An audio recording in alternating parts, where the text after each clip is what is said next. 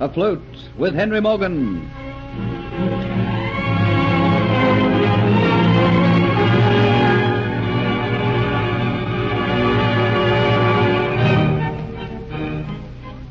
Captain Morgan is firmly convinced that Hunter has taken the Aztec necklet and is in hiding together with Dolores and Kitty. He, of course, has no idea that Hunter has been arrested as an escaped convict and sent to the swamps.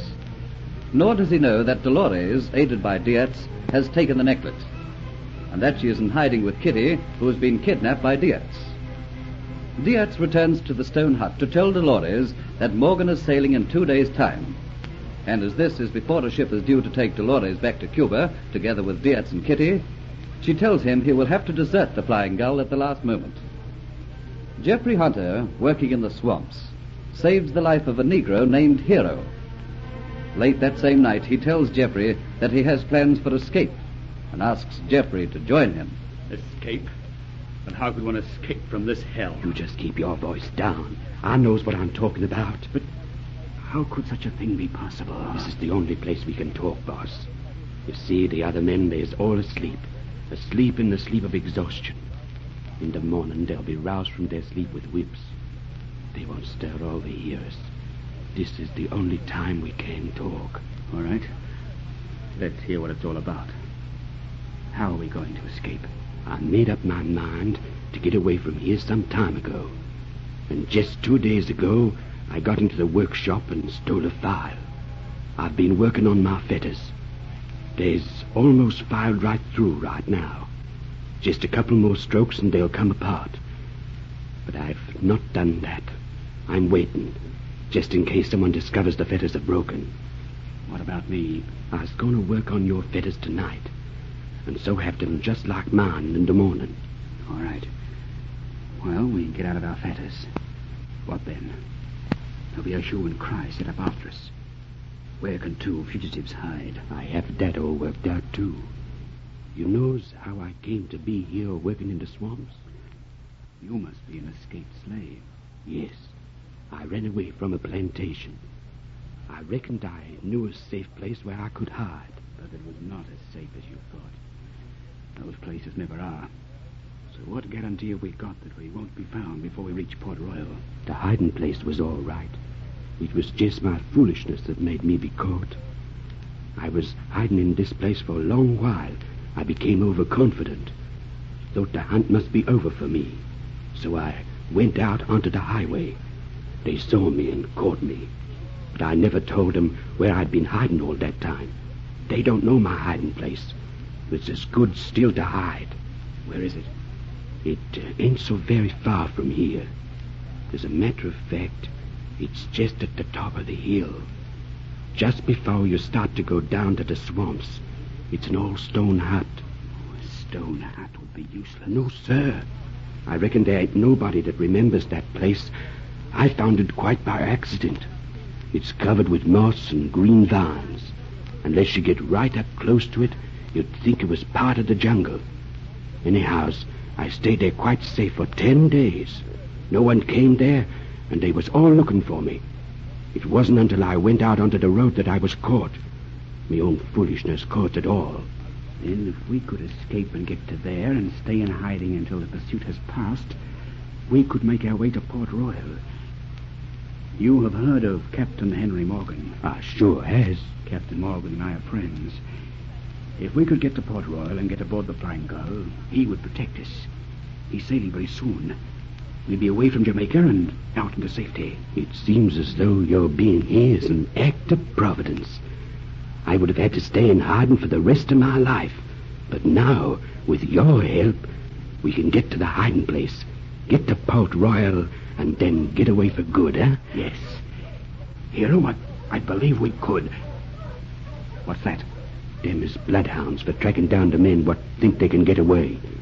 Bloodhounds? And that rather dashes all our hopes of escape, doesn't it? I thought of that, too. We will have to wait for the right time to get away. There's no right time when there are bloodhounds on our trail. But there is. We get mighty lot of rain round this place. And when it rains, the thunder comes and the water comes down in torrents. That track up the hill there comes down like a river.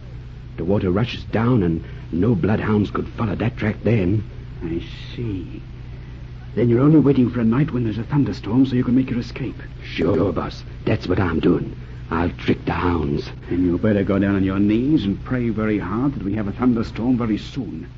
Because Captain Morgan is sailing before long, and if we don't reach him before he sails, it's going to be too bad for us. Don't worry. We'll have one before long. Every night, before I come in here, I takes a look at the sky to see if it's coming. It'll be here soon.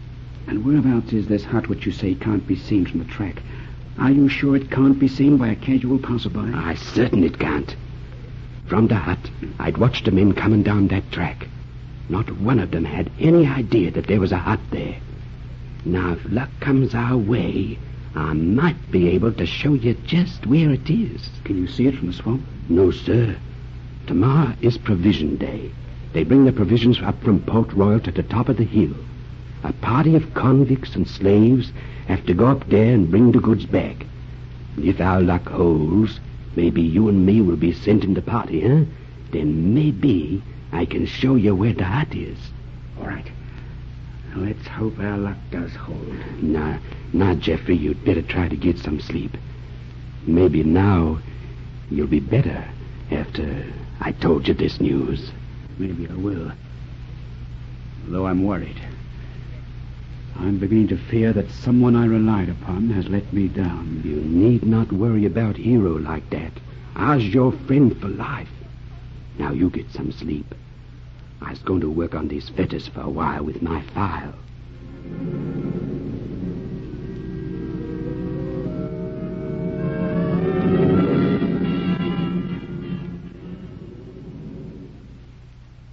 I am going mad.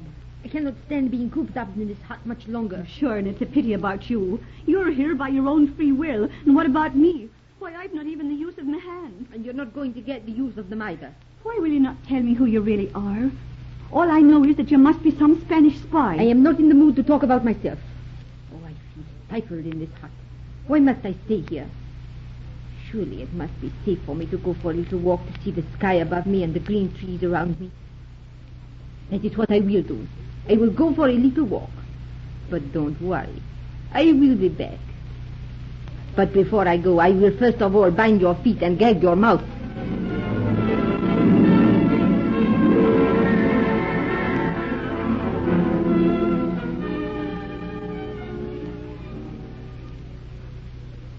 Jeffrey, you help me lift this barrel, will you? Yes, Hero, of course. Let me take this end of it. When we was coming up the track, did you see the hut? No, and I looked hard for it. I told you couldn't see it. It looks just like the trees. We passed quite close to it, too. Couldn't we slip away now and hide there? It wouldn't be any good doing that now, Jeffrey. When we return to the swamp, the overseer calls a muster. He would soon know that we was missing. And every niche around here be so thoroughly searched that the hut would be discovered. We will have to wait until one night and get a good start. Then they think we travel miles. Yes, you're quite right. But I tell you what we might do. Maybe we could slip away and have a close look at it. How could we do that? You watch the overseer. He goes down in a very short while and talks to the other men who come from Port Royal. They talk about the happenings in Port Royal, and he forget about us people. He don't watch us too closely. He knows we can't go far. But the others who are working here might see us go. I tell you what we'll do. We'll carry this barrel right over to the edge of the jungle there and slip through as soon as his back's turned. Look, he's going over there now. We can go and see the hut and be back in 5 minutes before we missed. And then we won't get any punishment. I'll take the risk if you will. All right. All the other workers seem occupied in what they're doing. No one's watching us. The overseer's down talking to the men. Let's put the barrel down here and quietly fade into the jungle.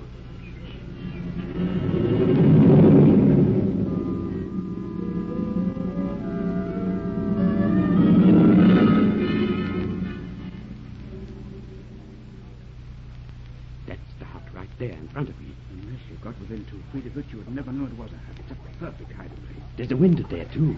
Let's in plenty of light. I reckon we're the only ones who knows about that hut. I doubt if anybody living in Jamaica ever remembers it. Come on now. We'll have to get back. Wait a minute. Let's have a look in the window and see what it's like inside. There's nothing to see, just a bare room. Ain't been anybody there since I left it. But you're wrong, hero. Somebody is there. Huh? Sleep on the floor. Looks to me like a woman.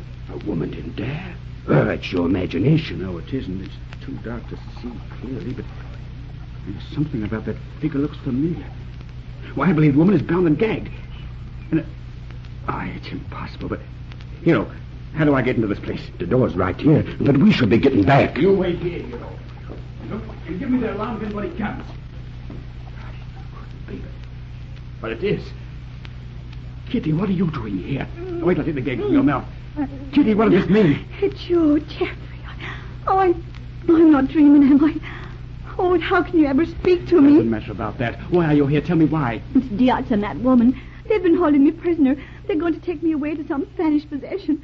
Oh, Jeffrey, help me, please. What woman are you talking about, Kitty? The night that I betrayed you, after the men had taken you away, Diaz and this woman, they were there. Diaz put the Aztec necklace around my neck. He made me wear it in the Dolphin Tavern. And then early in the morning, just at dawn, he came back and throttled me into unconsciousness.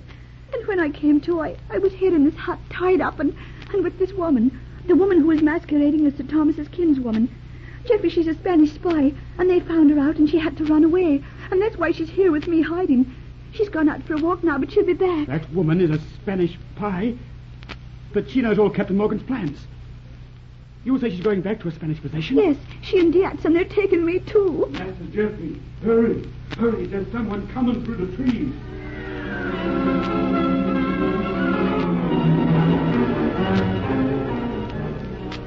Things are moving to a climax for Geoffrey. Will he be able to rescue Kitty and give warning to Captain Morgan? Listen to the next episode of Afloat with Henry Morgan.